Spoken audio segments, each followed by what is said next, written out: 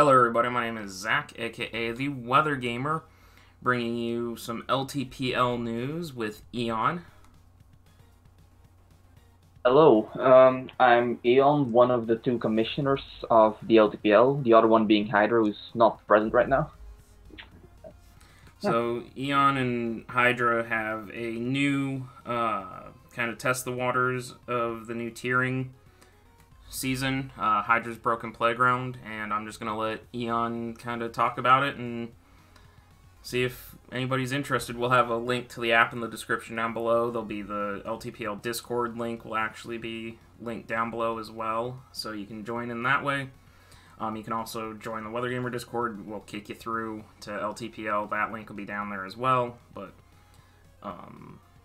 yeah, the app, the form, the Discord, the other Discord. They don't have a doc yet, so that won't be linked down there. But I know you guys are announcing where certain mons are.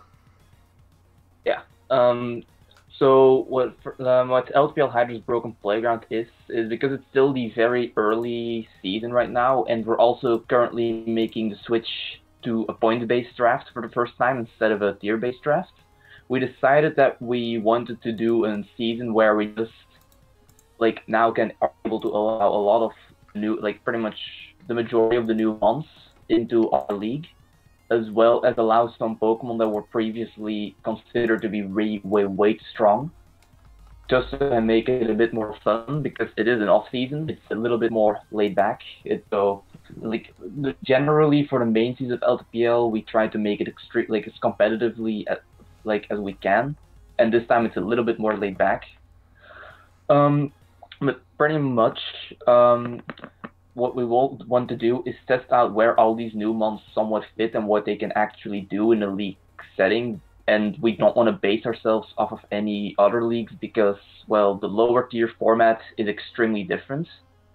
And especially now, with the complete Z mechanic gone now, we also don't have megas. We've never had those, so that's not a big change.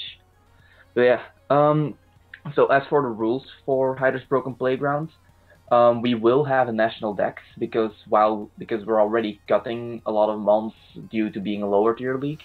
We didn't like the idea of cutting even more mons. However, what is banned are all the cut moves from Gen 8, stuff like Hidden Power, Pursuit. Those moves are completely gone. But mons still have access to all their home moves like they should.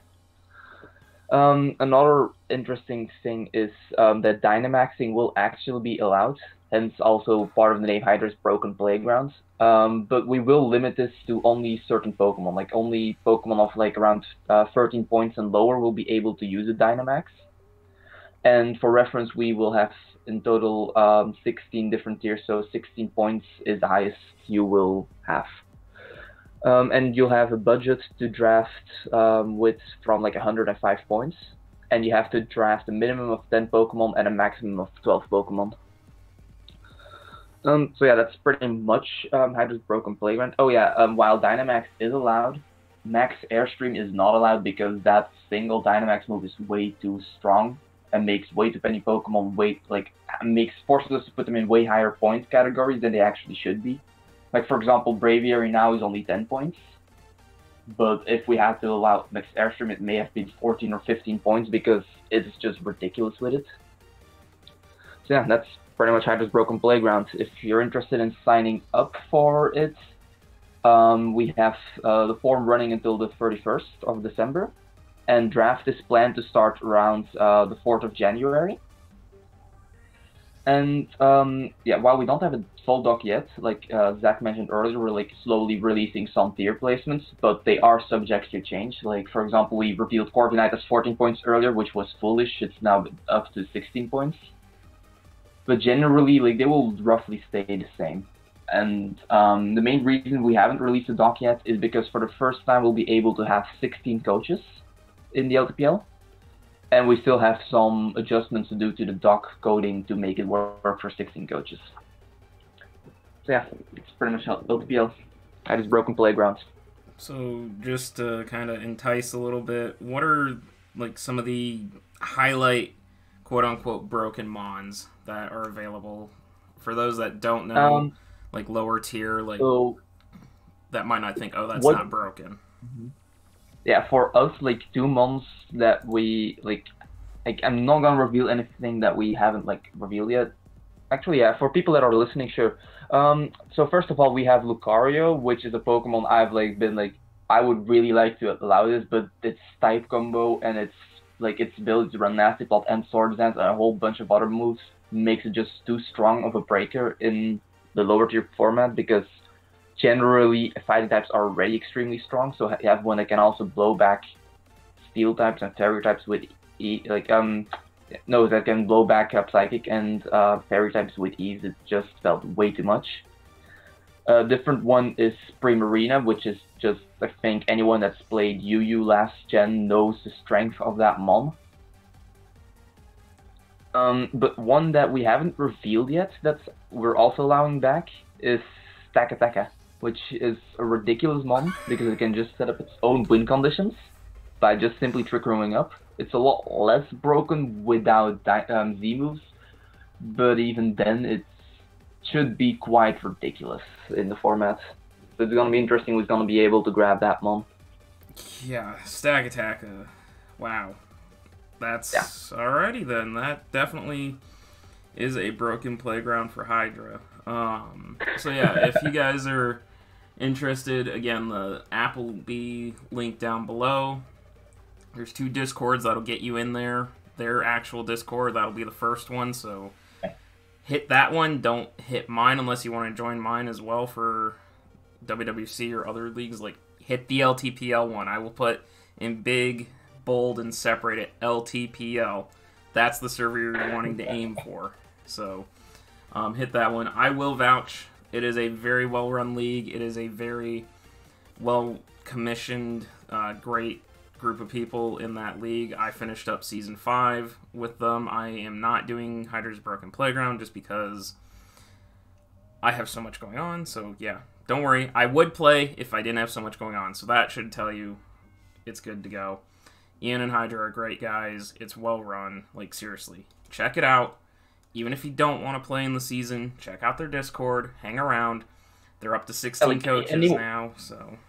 Anyone is like free to just join in and just spectate or like hang in there because honestly the chat it's a pretty cool place to just hang out as well. And also something I forgot to mention, in the form you can also apply to be an analyst if you are only interested in that, or if you want to be both a coach and an analyst, that's possible.